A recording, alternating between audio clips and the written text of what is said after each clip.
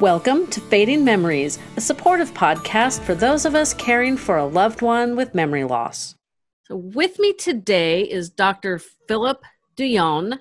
He is a neurologist, but he's also an author. He has a course, he has an app, and he also is part of the Inley Brain Fit Institute. So I don't think he has time to sleep. So very happy to have you on the podcast today. You were telling me offline you became interested in neurology because of your grandmother and your cousin. So maybe that's a good place to start. Well, thank you for having me, and thank you for allowing me to be here just to share a little bit about my story. So yeah, when I was younger, I had a cousin who had epilepsy, and then my grandmother developed dementia and was later diagnosed with Alzheimer's. And she was really the matriarch of the family. I mean, every Saturday, myself, my parents, my aunts and uncles, the rest of my cousins would always go over there for family dinners. And it was just a really great place to just kind of be and have fun and share the stories of our week together. But once she started to develop some cognitive issues, that all began to change. And those family dinners just really stopped happening over a period of time. And to see this woman who was so incredibly strong, who kept the family together, who traveled from another country, brought her family here so they can have a better life for themselves, and to see how her Alzheimer's really started to rob her of her identity and her life was really tough to see. But at the same time, it got me really interested in the brain, because I started to really think about how, well, when the brain does work the way that it's supposed to, it actually really does allow people to create the life that they want. And neurological disorders in general affect people like no other disorders do, because it affects people physically, emotionally, cognitively, mentally. And so that's really what sort of inspired me to go into neurology. That's a good inspiration. I don't think I mentioned to you, my maternal grandmother, she had a brain aneurysm that leaked for 3 months. So I'm sure you can understand the negative impact on her brain with that. So I'm assuming that she ended up with either vascular dementia, because she ended up the same way my mom did, or my mom ended up like her mom. And my mom was diagnosed with Alzheimer's. And we kind of had the same thing. It was like she was the one that, you know, we always got together for holidays, and, you know, like we probably would have had a family get together, you know, over Labor Day. And once she got sick, and my grandfather ended up with cancer. So that after they passed away, it's like the family just kind of scattered to the four corners, even though we're all pretty much in Northern California. So I can understand how that loss of the family getting together, and we didn't do it weekly, but that could have been nice. Yeah, no, it was a great time for us. You know, it was a great time to spend with my cousins, aunts and uncles. She would spoil us with her favorite candies, and which was probably part of the problem, actually, that she loved candy. She loved her sugar, but that was my mom too. My mom would actually crack teeth on things like sugar daddies, caramels, hard candies. I mean, once my daughter had a baby tooth that just, I don't know what was holding it in. And so my mom gave her a Starburst, which, you know, are just sticky, gooey candy. And it still didn't pull the stupid tooth out, but that was my mom. My mom always had sugar readily available, and she was a huge Diet Coke drinker. 2 liters of Diet Coke every day. Yeah, my grandmother loved her caramel. That was her favorite candy. She always had that. Now I'm wanting caramel. I had to learn to bake and eat a lot less sugar, because we have, like, my maternal grandfather did not feel a meal was complete until they had dessert. I don't know if that applied to breakfast, but it did apply to lunch and dinner. So I feel very confident in stating that I have an inherited sweet tooth that I've had to wrestle to the ground to keep under control. And it's not easy. You know, I've had like nutritionists say, well, just quit cold turkey, and my family will be like, oh, no, no, no, no, no, no, no, she will kill somebody. No, no, we don't do that. We'll limit it in small quantities, but no cold turkey. No, that stuff is addictive, just like any hardcore drug is, right? So it operates and changes the chemicals in your brain in the same way.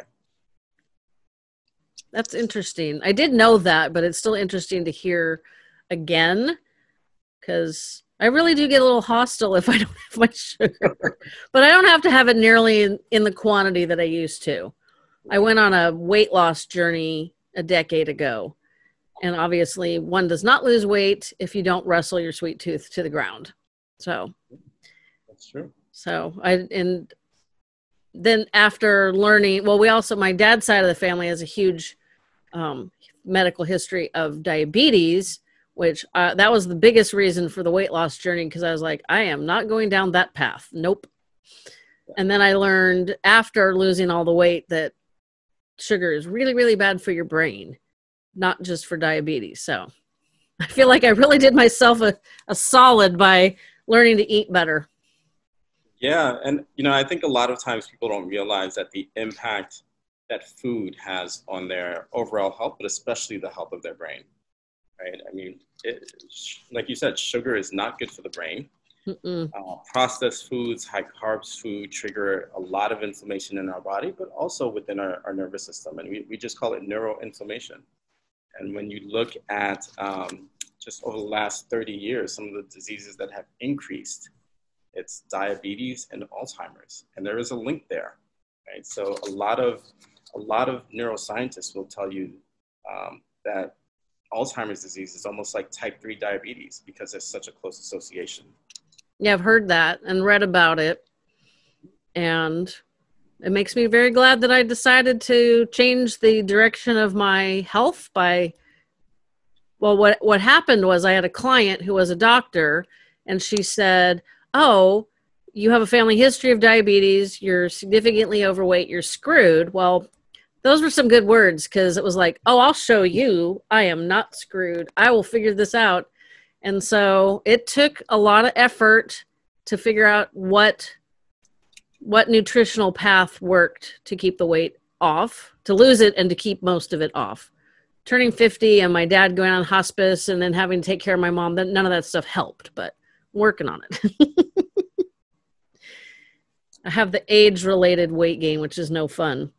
So let's see. How long have you been a doctor of neurology?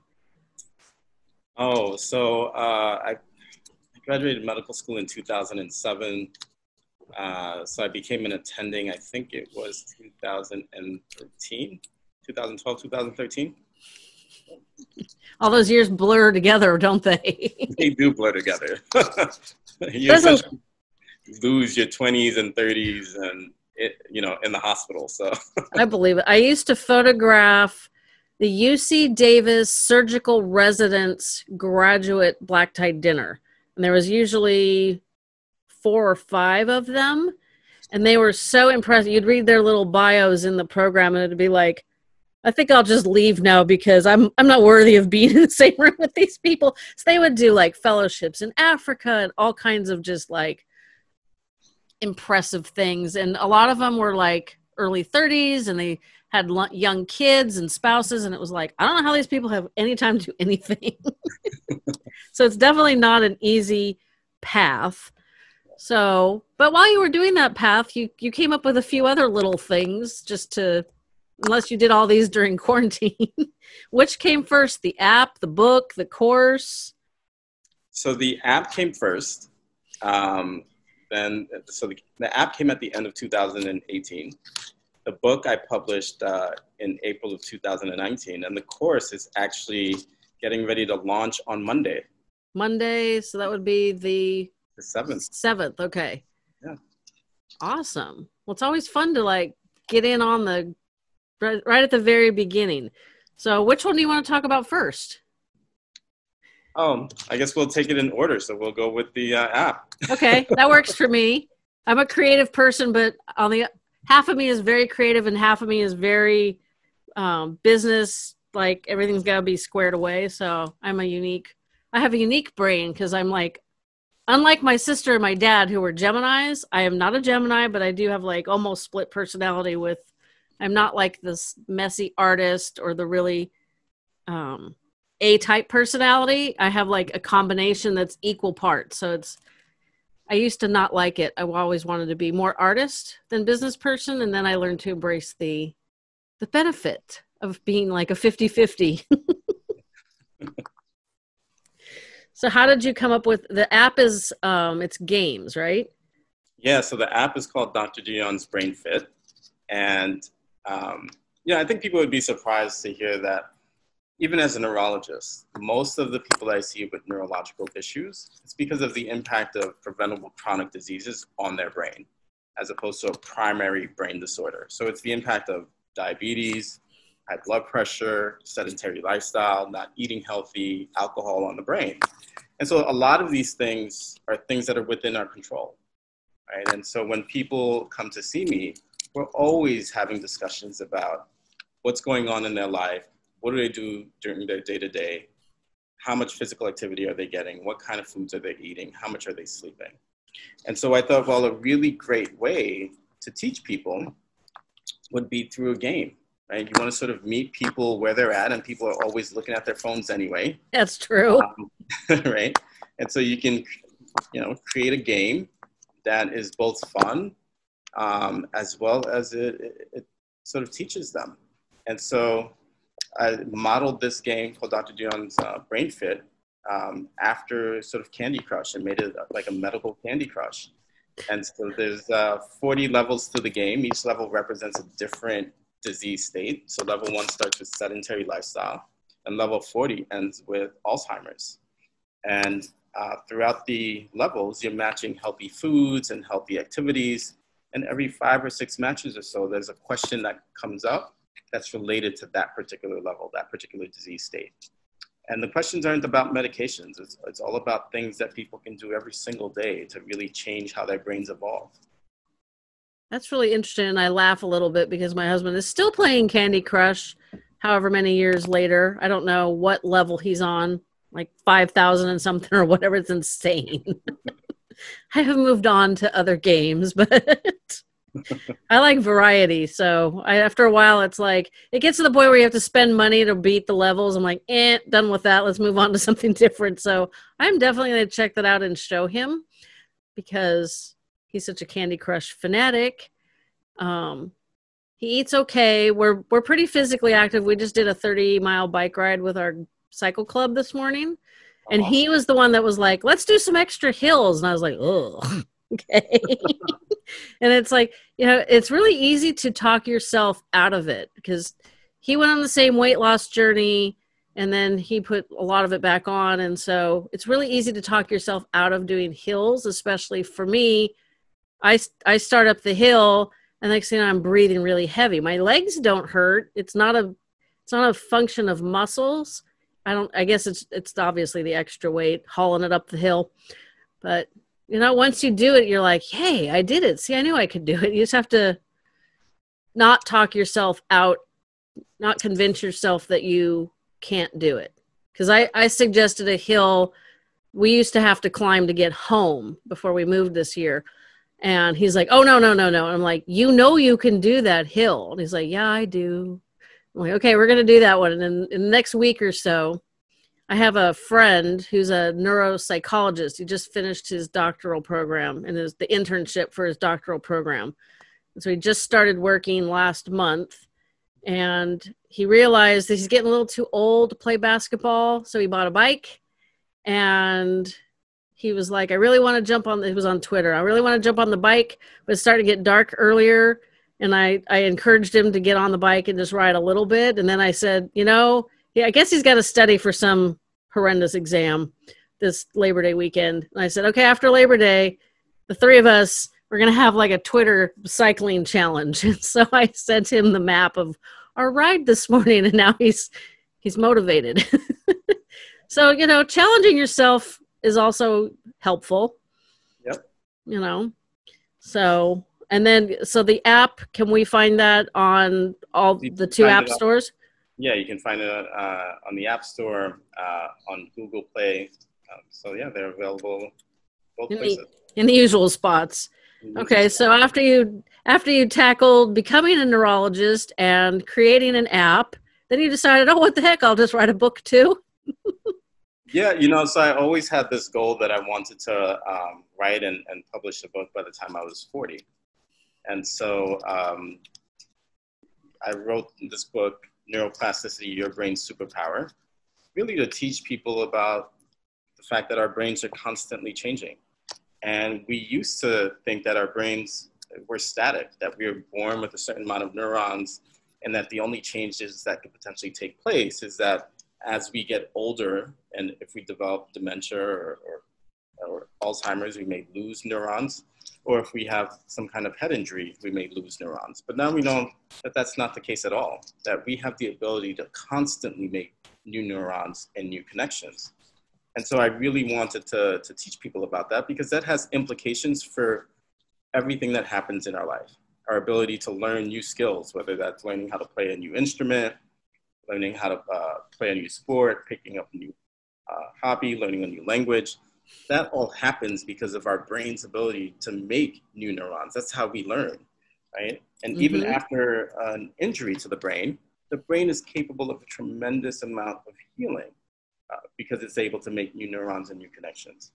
And so that also gives people a lot of hope, so that if you've had a stroke or a traumatic brain injury, that you can continue to get better as long as you're giving your brain what it needs in order for it to thrive. And so dynamic learning is the way of increasing the neurons in your brain. Yeah, actually, the most powerful thing that you can do to increase the neurons in your brain is exercising, physical exercise. So, Pay for that 30-mile bike ride this morning. Yeah, it's incredibly important. And what we do know is that people who live sedentary lifestyles, they actually start to lose neurons, and they're at really greater risk for developing dementia. But being physically active and exercising, you're giving your brain everything it needs to be able to create new nerve cells and new connections. So it's really, really important. Along with that goes making sure you're eating healthy, making sure you're getting enough sleep, because that's when the brain is really doing a lot of its healing. Minimizing stress, because stress actually kills neurons, especially in the parts of the brain responsible for memory, especially short-term memory. And you want to constantly be learning, right? And learning can look like anything. So it could look like what we just mentioned, but it could also look like having different conversations with different people who have a completely different worldview than you do. It doesn't mean that you have to agree with them, but their perspective allows your brain to make new neurons and new connections. That makes sense. That's actually really interesting. And with the exercise, you don't have to become a crazy cyclist like I did. Walking is actually a really good brain exercise, isn't it? Yeah, walking is a really good brain exercise. And actually studies do show that for people who are starting to develop some memory problems or some cognitive impairments, if they walk 30 to 40 minutes a day at moderate intensity, that helps improve their memory.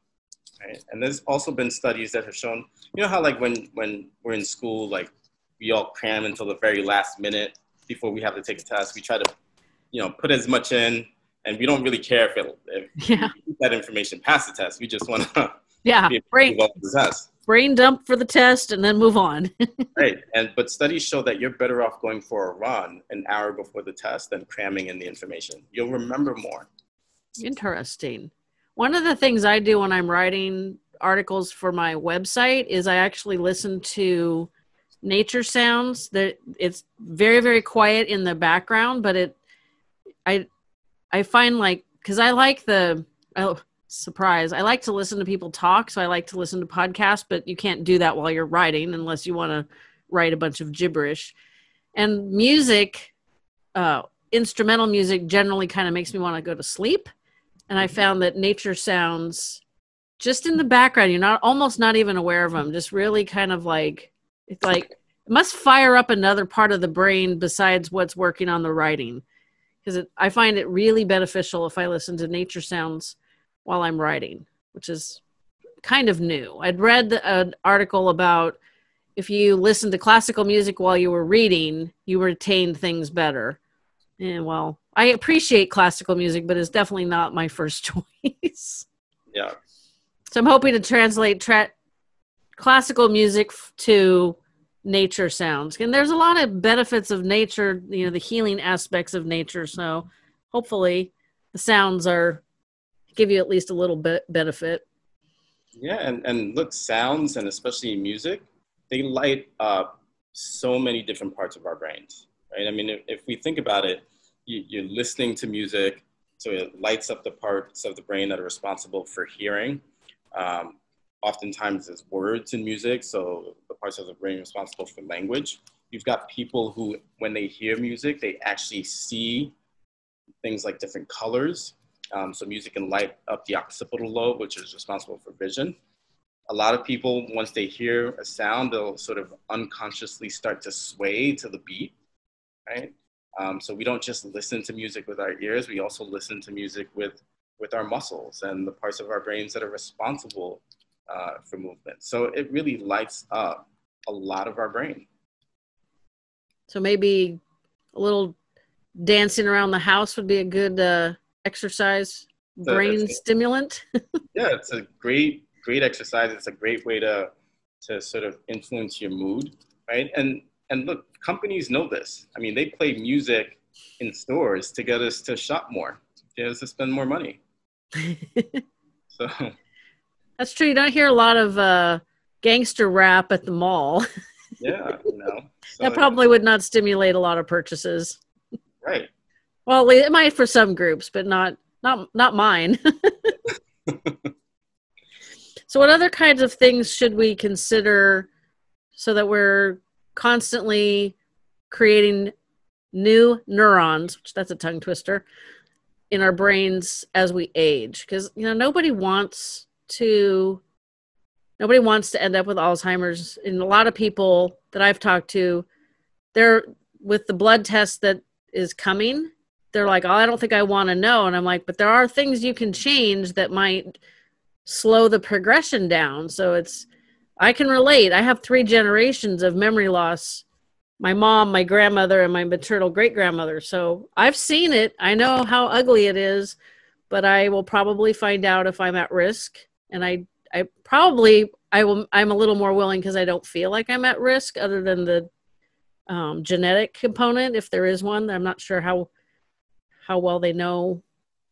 I guess the genetic risk gives you a little bump, but it's not like a cancerous risk. I don't know how much they know about that one. You can fill me in if I think I'm blundering that one pretty well. No, and this is what I always tell people, that genetics does not equal destiny. And just because something runs in your family, there's a disease that runs in your family, doesn't mean that you have to get it. And in fact, what we should all be more concerned about is not the changes in the genes that put us at risk, but it's what we learn about our health from our family that really puts us at risk, right? So if our families, we learned how to eat in ways that are not healthy, we carry that into adulthood. Yep. That predisposes us to dementia and to Alzheimer's more than our genes do, right? If we learn that, look, we can be sedentary our entire lives, we don't have to exercise, well, that's going to put us at significant risk of dementia and Alzheimer's as we get older. So it's really about what we're learning from our family that puts us at greater risk than the actual gene itself does. Good to know. My mom never had to worry about her weight. She could eat all the candy that she wanted and pretty much whatever food she wanted and didn't gain weight. Whereas I walk past a nice marbled steak and my body's like, oh, we'll just store that right here. And so I had to learn, let's see. So I was early 40s when I went on this big weight loss journey. So I feel like I changed my destiny by doing that.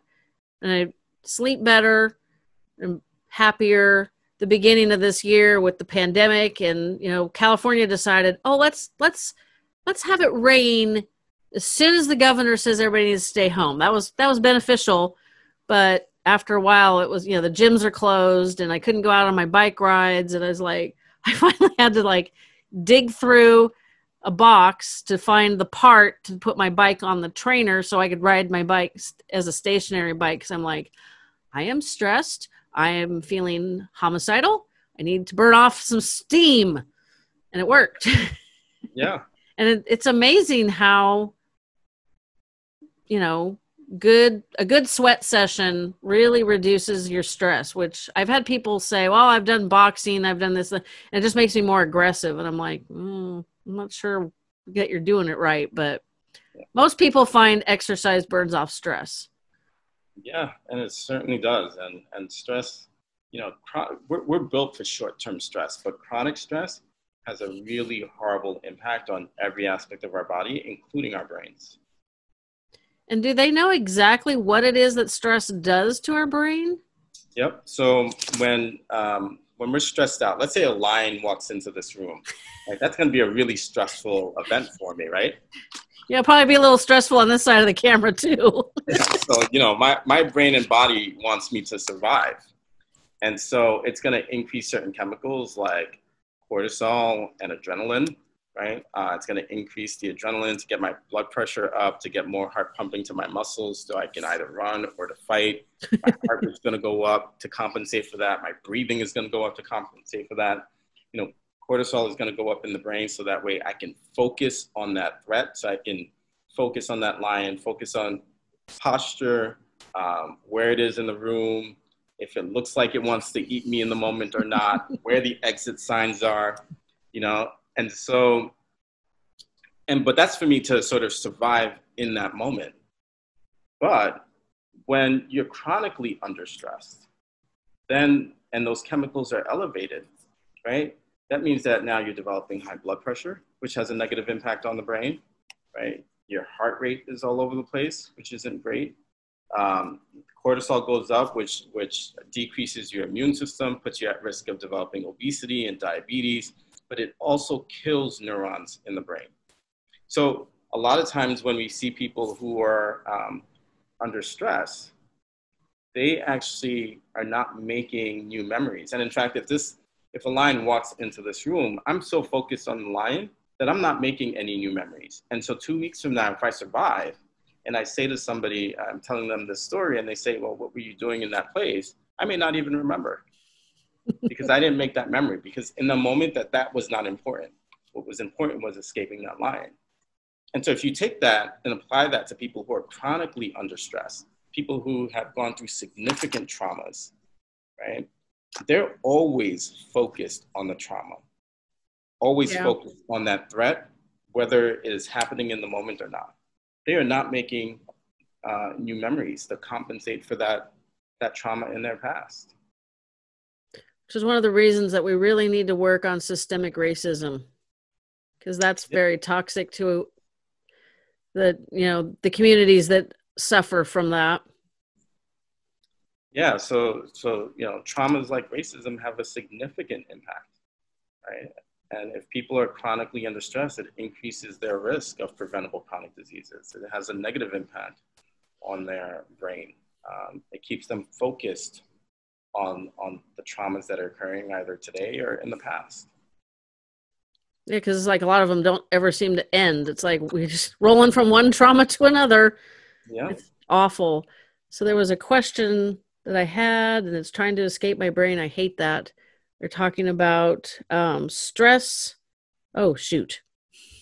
I hate it when my brain cell dies. I had a professor in college. He would lecture, talk. It was an evening class. Talk, and then all of a sudden he'd stop.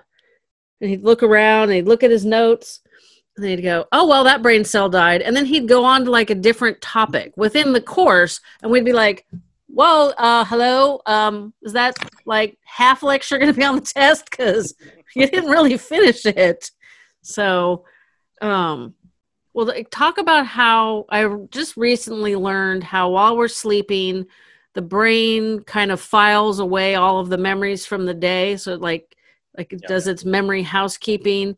But then I also read where they think, and you would obviously know this a lot better than me, that's also when your brain's like clearing away the plaques, and it's the tau and the plaques, right? Yeah, essentially, so sleep is really designed for the brain, right? I mean, that is the time where your brain is doing everything it needs to keep itself as healthy as possible. So it is clearing out the toxins that are building up from the work that the brain is doing throughout the day. And in fact, we all have cerebral spinal fluid. So this clear fluid that bathes our brain and our spinal cord, It keeps the brain buoyant, so that way our brains are not pushed up against the skull. Plays a role in the brain's immunity. But one of the things that they've also seen is that during the deeper stages of sleep, you get pulses of waves of this fluid. And it's thought that those pulses sort of correlate with clearing out toxins during that time. We also know that, when people are entering into deeper stages of sleep, that's when your brain's consolidating memory. That's when it's taking the things that you've learned throughout the day and filing them away, like you said, so that way we remember them long term. During those deeper stages of sleep, that's when your brain's making new neurons and making new connections. It's releasing chemicals like brain-derived neurotrophic factor, which allows that process to happen. So I have a friend who has like chronic insomnia. And her mom, who was very healthy, exercised, maintained proper weight, did all the stuff what we've mentioned previously, she still ended up with dementia. Yep. And I suspect that a lot of it was due to the insomnia, because I know it's like she has good days where she's gotten plenty of sleep. We saw she's part of our cycle club. She and another gal from the club had been riding before the biggest part of our group started this morning. And she was obviously well rested because she was just flying down the road.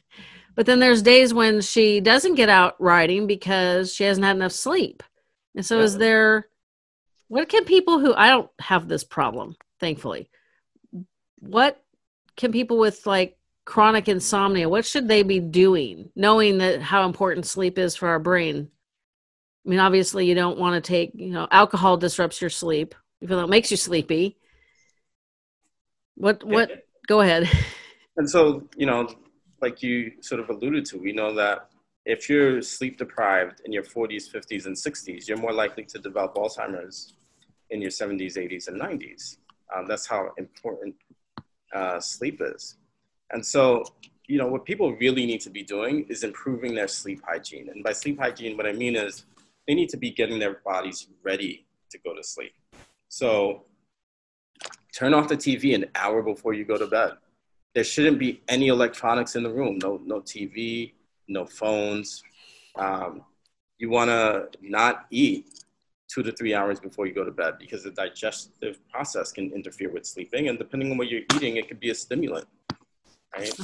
You want to, when the evening comes, you want to dim down the lights. You don't want to have every light on in your house because the reality is that our brains respond to light. And so when it starts becoming evening time, we start releasing melatonin, which is really a way of telling our bodies, look, you need to start getting ready for sleep. And when the lights come on, we release more serotonin, which is kind of like, all right, it's time to wake up. Right? You want to stay away from stimulants like coffee. If you're going to have coffee, you probably shouldn't have any 8 hours before you go to sleep because that can stay in your system for a really, really long time. That's my guilty pleasure. I drink tea, which has a lot less caffeine than coffee. Still has caffeine, but I don't usually drink too much. Try to limit it at least 90 minutes before bed, if not 2 hours. Mostly that's because I don't like to have to get up and use the bathroom 3 times a night. That disrupts my sleep. I don't like that. And caffeine never seems to have a problem, though. Yeah. But tea, like chamomile tea, can actually help you fall asleep. That's true. I do have one that's called Relax. Mm-hmm. And it's just, I'm not really big on the herbal teas because to me they taste a lot like boiled grass. Even mixed with, like, I'll make iced tea that's got some herbal and some like flavored herbal like mango. And then with the black tea and even the hint of the herbal tea, it's like drinking wine. The finish as it goes down your throat is not the same. So it's like, can only give up so many things, but I do limit. All I drink is tea and water. So I do limit what I drink before bed just so that I'm not going to the bathroom 5 times a night because that's no fun. Yeah. I do listen to podcasts to go to sleep because if I'm not I found in our old house with a TV in the bedroom and I would fall asleep to you know, Stephen Colbert, even though it was funny, it's the melodic rhythm of voices speaking, and it just lulls me into a sense of sleep. And then the commercial comes on, it wakes you up. And so I just learned to, I put my phone in the nightstand drawer and close it so I don't get any of that light. And I'm listening to the people talking, and literally in 5 minutes, I'm out. I can listen to the same podcast all week and not hear the whole thing. And it works wonders. And there's times I'm like, ugh, I really want to actually listen to this while I'm awake. And then I'll just lay there. I'm like, after 10, 15 minutes, I'm like, oh, forget it. I'll just listen to it now, and then I'll listen to it when I'm awake. So that's those are my two little negatives on the list that you said we should do. But keep the room cooler, even though I like it warm, not for sleeping though. Taking warm showers can help to relax the muscles and help you relax in general. Right, so that gets you ready for sleep.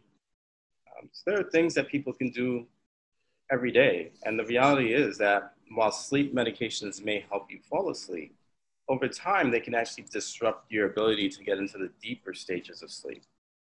And so, just changing one or two things when it comes to your overall sleep hygiene may be a lot more beneficial.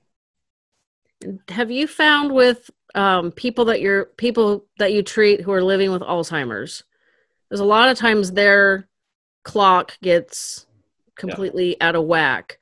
My mom started getting this way. The caregivers would tell me, oh yeah, she gets up about 2:00 in the morning, comes out and talks to me. And I'm like, that is not my mom. You know, she was never one of those people that would be awake in the middle of the night. So that was different. But I've got friends, guests, people that contact me on social media, and it's like toddlers, like nighttime battles. It's like, no, it's 2:00 in the morning. You need to be in bed. And they're trying to go out the front door.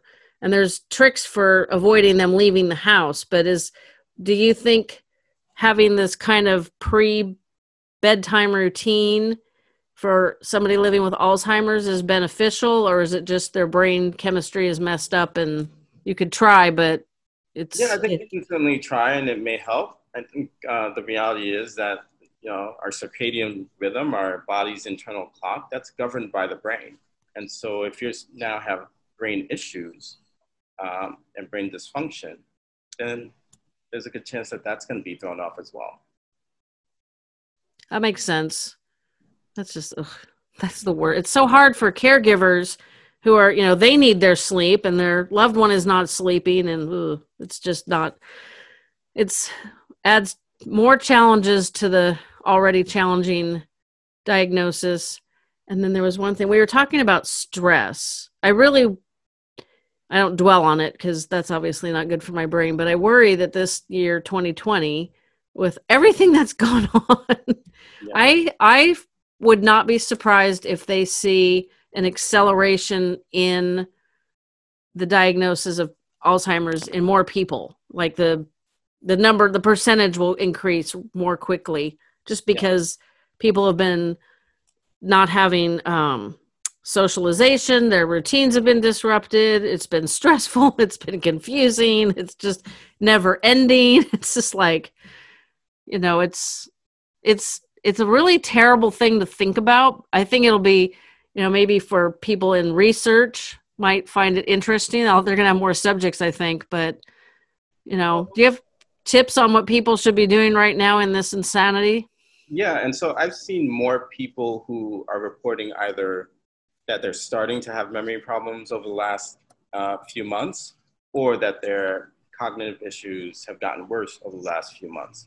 And the reality is that if people are sad, if people are depressed, that can bring out a lot of symptoms associated with dementia. And in fact, when people are really depressed and they present with memory problems, cognitive issues, we call that pseudo dementia.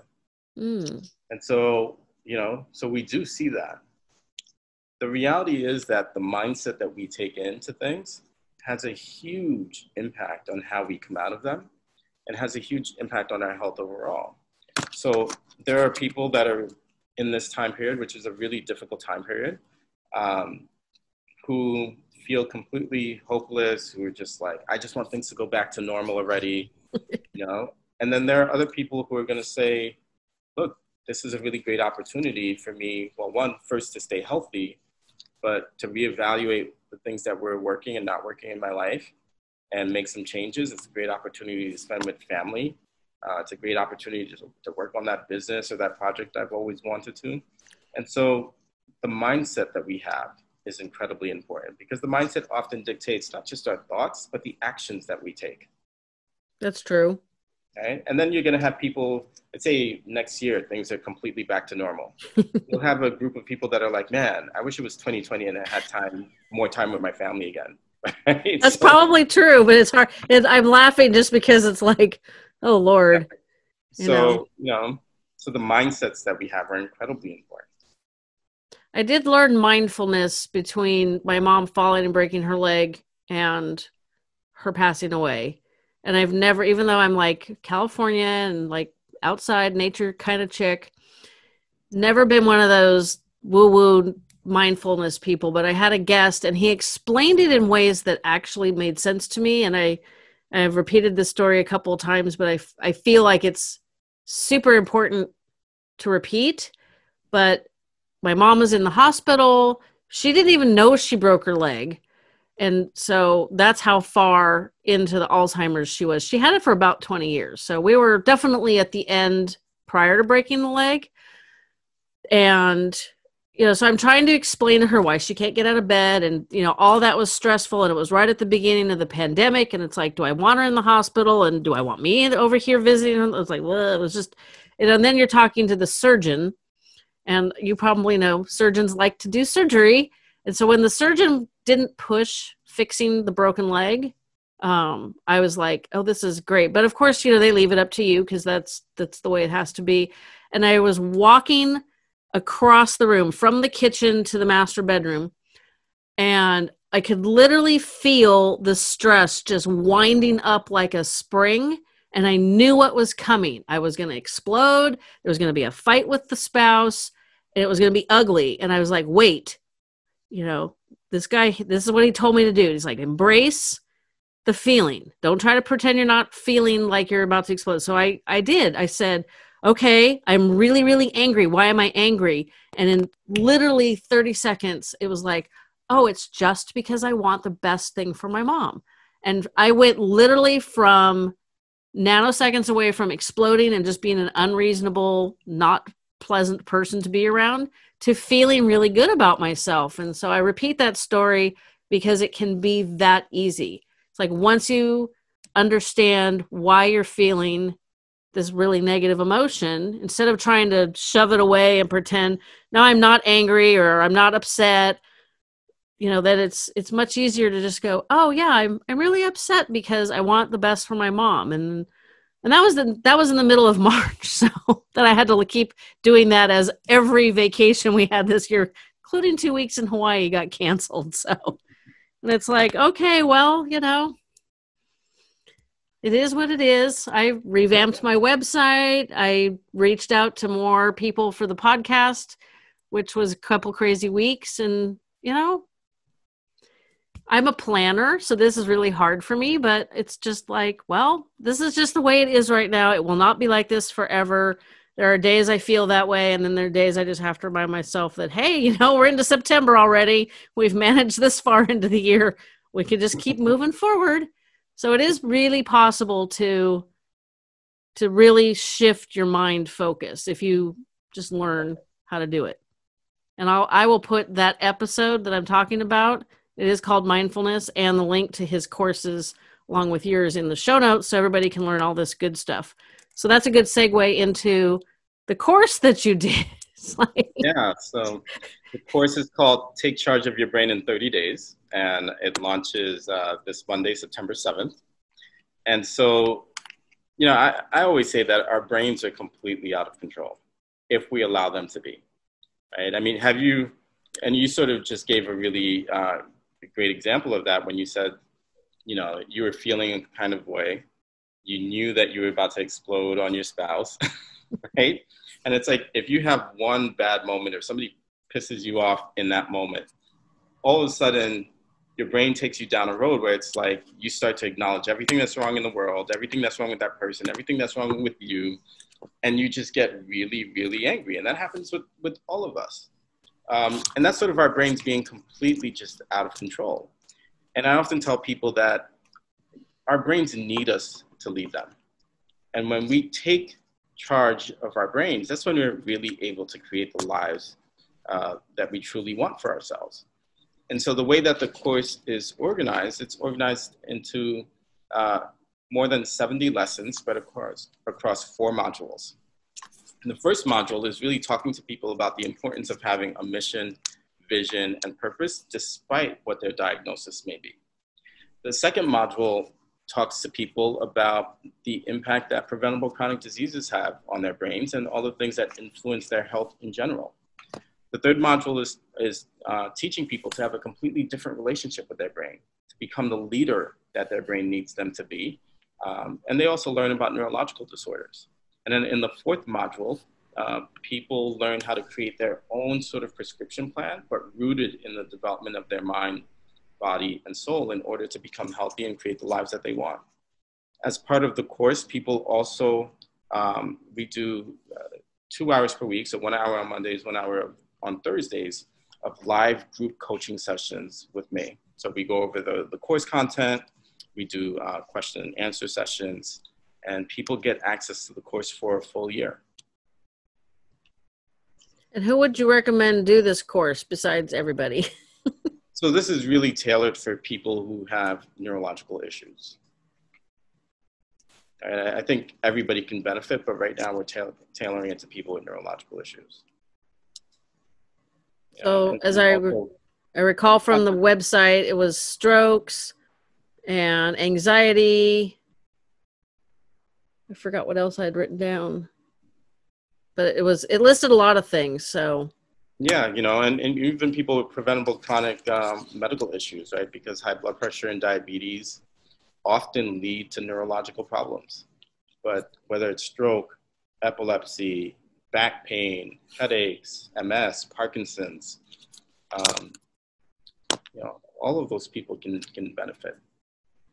I know somebody with MS. She's running for mayor of our town. She's been a city council person for 4 years. So I will mention your course to her. She's doing fine.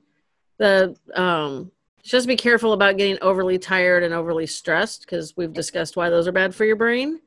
And then I was going to ask, high blood pressure is bad for your brain because it reduces the oxygenated blood that's flowing to your brain. Is that correct? Yeah. So, the smallest blood vessels in your brain cannot tolerate high blood pressure or high blood sugar or inflammation very well. So over time, those things damage those small blood vessels, which means that now there are areas of your brain that are not getting the blood flow that they need. So they're not getting the oxygen and nutrients that they need. And that causes injury. And we can see that on CAT scans and MRIs. And also, high blood pressure can lead to strokes. It can also lead to bleeding in the brain. And, when you have that kind of injury, it can lead to dementia, like a vascular dementia. Diabetes has been linked to Alzheimer's, like we talked about. So this stuff has a really negative impact on the brain. I've learned a lot about the brain doing this podcast and taking care of my mom. And I wish I'd started the podcast a lot sooner, because I learned a lot that would have been beneficial earlier in her journey. Yeah. But better late than never. It's benefiting me because prior to this year, I was a professional portrait photographer, and I could do most of that job without thinking about it, because I'd been doing it for like 29 years. And I loved it. It was creative, and, I liked being with the people, and that was my thing, and I didn't want to give it up. But the pandemic and I'm like, you know what? I'm just done. People like to change their appointment time constantly, and I finally said, I'm done. I'm retiring. I'm sticking to the podcast. It's much easier. And in the 2.5 years I've been doing the podcast, I've learned so many things from guests, how to produce the podcast, how just everything involved with putting this out to the world. And it's really interesting, because had I not gone down this path, I don't think I would have created as many new neurons as I think I've probably done. You know, I'm always reading stuff on Alzheimer's, although some of them are like, could they put this in English? This is very scientific, and I'm not very good with those kind of things. So I don't want to take up too much more of your time. I'm going to have all of your links to the website and everything in the app in the show notes. But do you have one last bit of advice that you would give people, like maybe like the caregivers? I have both family caregivers and professional caregivers that listen. Yeah. And so I think it's really important that caregivers take good care of themselves first and foremost. You cannot take care of anybody else unless you're taking care of yourself first. You can't give to other people unless you are filling yourself up first. And I think that that's really important for caregivers. We often see caregivers that are emotionally and physically exhausted, or they're getting physically hurt trying to carry somebody or move somebody, or somebody's combative. So My mom got combative. Really important for caregivers to take exceptional care of themselves. Take time out every day for themselves. Even if you have to do it in 5-minute increments, because especially right now, my friend with the father with Lewy body dementia, he doesn't like it if they're not in the same room. So sometimes if he's not occupied, or there's not an in-home caregiver, or he's at the adult day program, she has a hard time going to the bathroom or taking a shower. And so, I've given her suggestions via my guests for that, because that's exhausting. I have a dog. Yeah. That is important. It's just very difficult. Yeah. So I appreciate this very much. I'm going to check out, like I said, I'm going to check out the app since it's got a Candy Crush-esque kind of vibe, and show it to my husband this evening. And I really appreciate you taking the time to share your knowledge and information with all my listeners. Well, thank you for having me. This has been fun, so thank you. You're welcome. Fading Memories is also available wherever you get your favorite podcasts.